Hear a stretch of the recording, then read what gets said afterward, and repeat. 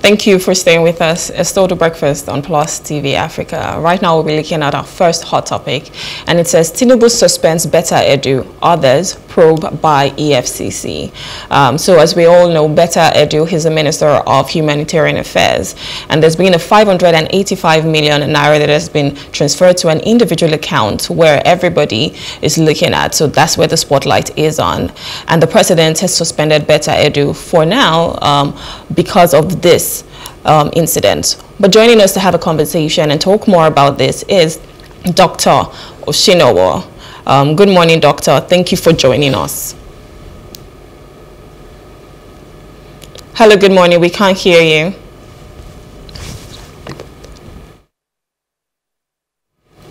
Hello. I think you might be muted.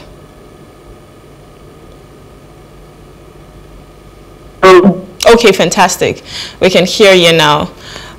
So, yes, we're joined with Dr. Ibrahim Oshinowo, the Enterprise and Investment Risk Expert. Good morning, sir. Thank you for joining us. Good morning, viewers, and good morning, my dear friends and colleagues right there. Yes.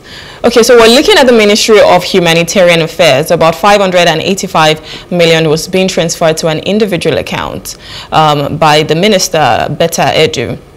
And we've seen in the past the other minister who just left, Sadia, also kind of siphoned some money as well. What is your take on this ministry first? Let's just start with that. The fact that it is a way for people to just take out money in terms of palliatives and other things. And sometimes we can't really even ascertain what these monies are being used for.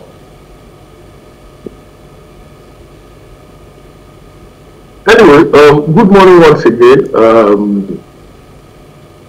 It's very sad for the government of Senator Bola Ahmed Tinubu that in less than 1 year, food statistics has been, published. Yeah. That almost about 100 billion has been stolen from the new government. Though not verifiable, though, but we could see the traces, and we could see few people who are not deserved being in office who are appointed. Like I said, Ashwadi is very magnanimous when it comes to doing things for people. But one thing I know he will not do is to compromise the trust of over 220 million Nigerians. The ministry is specifically created to service the poorest of the poor in our country, to ensure that the downtrodden are well managed and supported. But it's so unfortunate that the last two ministers that the pioneer, the first one, Sadia, was moved from Refugee Commission and moved to that ministry as a pioneer minister. We can't say she has been found guilty yet, but the monies that are missing in the ministry is in the tune of over 60 billion. Yeah. In the ministry, in less than 4 years that she becomes the minister of that agency.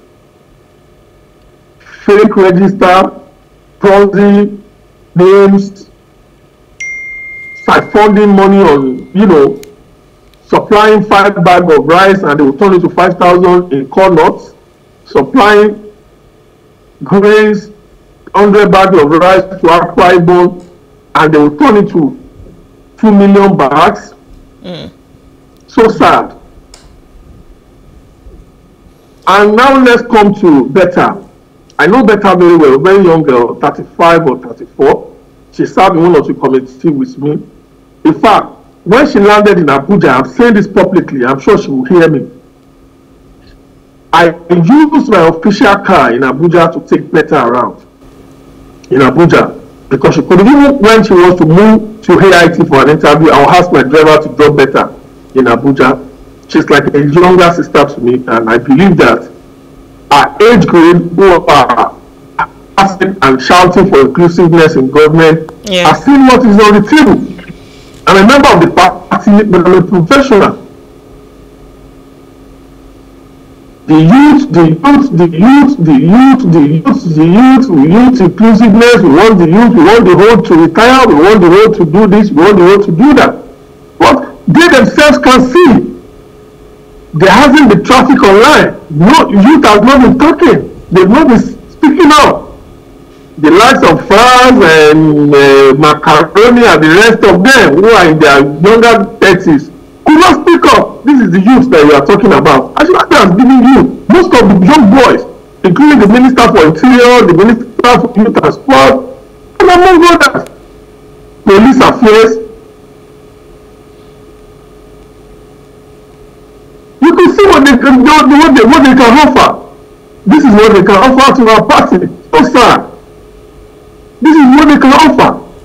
But however, we have to give the credence to a pathfinder, a leader, who has promised Nigeria that is going to listen to them at all times. But suspending her immediately. This young lady, this young minister went for almost a week, what is it called? Seminar. She went for corporate governance training. How to handle files, how to handle payments, how to receive payments, how to award contracts, how to appoint aides.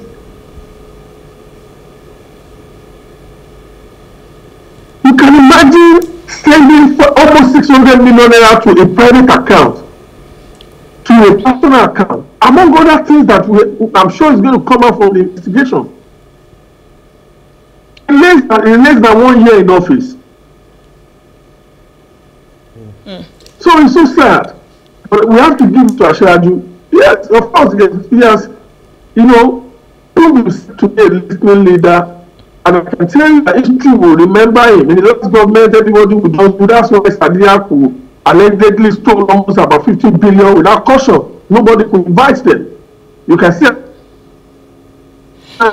You know, Dangote in 8 years has received over $4 trillion. One company. And we are shouting there is no money in the system. The system is strangulated. We don't have dollar. Dollar is going up. When one company is having over 4 billion every month or less. Okay. No more. All right. So we have to do. We have to encourage him, and Nigeria needs to support his government because he's doing a wonderful job, and he's not going to tolerate anybody to come in and actually make the government up. This is actually the renewal we are looking for. Well, you seem to have given up on the youths and women in what you're saying, because the investigation is still on. We're hoping that a lot of things will be unearthed, and we also are not really sure that whatever is happening in the Humanitarian Affairs Ministry remains with the Humanitarian Affairs Ministries. So we'd like your suggestion. What do you think can be done using this as a case study that will also enable the present administration to read every other enterprise of government of whatever has been happening in the Humanitarian Affairs Ministry? Because it doesn't end there. Yeah. I'm sure looting is everywhere, and the template you use to fish out these people in the Humanitarian Affairs Ministry may just be the same template that you're going to use in other ministries. So what do you suggest be done? And I was going to add, what is the role of the E.F.C.C, banks, or even other security agencies, yes, to ensure that people are not, siphoning these monies, the money that is meant for the vulnerable people, or even everyone in general? So how can we mitigate all of this? You know what? It's too early to call. About 4 or 5 ministries is presently under investigation. And I'm sure very soon, I'll break it for you guys. E.F.C.C is working on the ground, and they are doing a wonderful job, including the presidency, leading the guard. You can imagine Minister of Interior. He was saying on channels yesterday that he left a company 5 years ago. He wasn't a director, but he's a shareholder in the same company, having almost about 80% share, including his wife and his younger cousin on the company. taking a consultancy job for humanitarian for 490 million naira. And he has been fully paid. He's just about 14 years or 41 years. He has been fully paid, the Minister of Interior. And he was justifying nonsense on TV yesterday that he has left the company 5 years ago. Yes, you are the director. Your wife is a president director and managing director of the company. You are a shareholder, but you are not a director. So I wonder how these guys, from this guy, when you see fake results using fake, some of them are not even maybe 5 years out of school, some of them just serve, that's why you see all these shenanigans, all these small boy games. I was listening to him on channels yesterday and I was worried. Maybe Shane has been taking some largesse from these guys. He said you are not a director in the company, but you are a major shareholder. Your name, and you got a consultant for humanitarian for 450 million naira. What are you doing? What consultancy are you doing? What consultancy is doing in humanitarian affairs? He said the company cannot work in the interior. So, our party needs to do a lot more with these boys.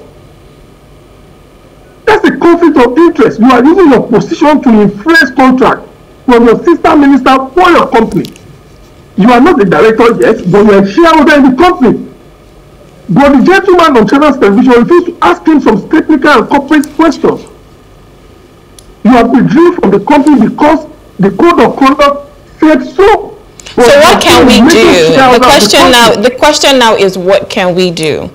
So whatever template we've gotten. I'm going to what we're going to do. You know what? A minister, if you look at the civil service rule and corporate governance rule, they are asked to do what they call public policy, and corporate governance policy needs to be effected by the coordinating minister. They need to limit all these ministers in terms of the limits they can approve as follows. All right. They need to limit them. It's not all of them. Some are mature, some are experienced, like Doris from Ministry of Interior is a very experienced banker. I knew Doris when she was around the GM from Zenith Bank. So they need to strengthen and limit their approval. Some of these younger ministers should not allow to sign up maybe about 20-30 million naira. Any other thing is to come to the chief of staff, SGF, or the presidency for approval for spending. They need to increase that. Okay. Because I'm telling you, Nigerians are going to react to all this. If all this mess continue, it takes a lot of pain. This election, the last election was clearly contested, and actually knows what goes down for him to even win. So they need to limit. That's the first thing. They must limit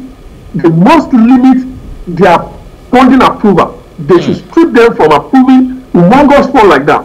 Yeah. Secondly, the risk management in terms of financial prudence needs to be increased. They need to audit them. That's what we are calling in governance, that most of this ministry needs to have a station compliance officer, a risk officer that will advise them, that will tell them that, Madam Minister, no, you cannot send almost $500 million into a personal account. It's not done anywhere. You can't do that. And thankfully, the experienced, Accountant General of the Federation, my dear sister, refused to do that. But what about the other one? 100 million, 200, 150, 350 million, 200 million? Because the ministry maintains certain expense account.